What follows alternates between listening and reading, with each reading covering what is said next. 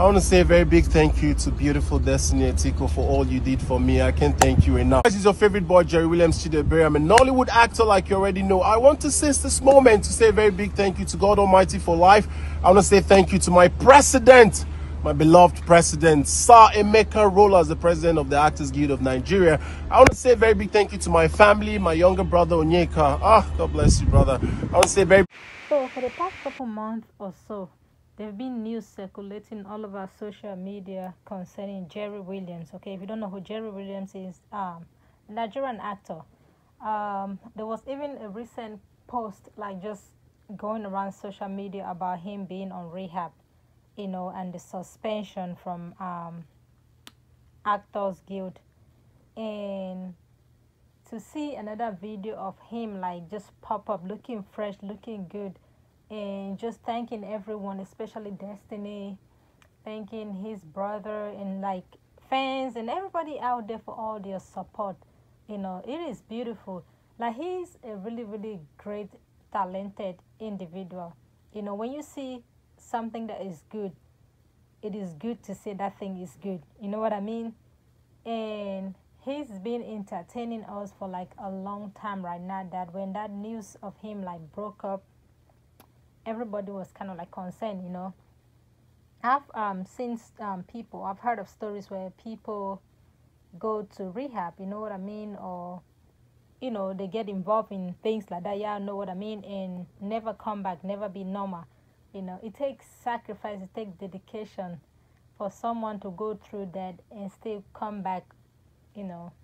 And this is him right here promising y'all like he's gonna be back on the screen and bringing y'all like, you know, showing you guys like what he's really good at, you know, doing what he's good at, you know.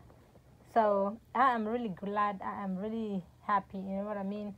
It is hard sometimes to see people go through stuff sometimes in life, and you'll never understand the reason behind why they're doing or why they did what they did, you know. Never try to understand, because you never understand.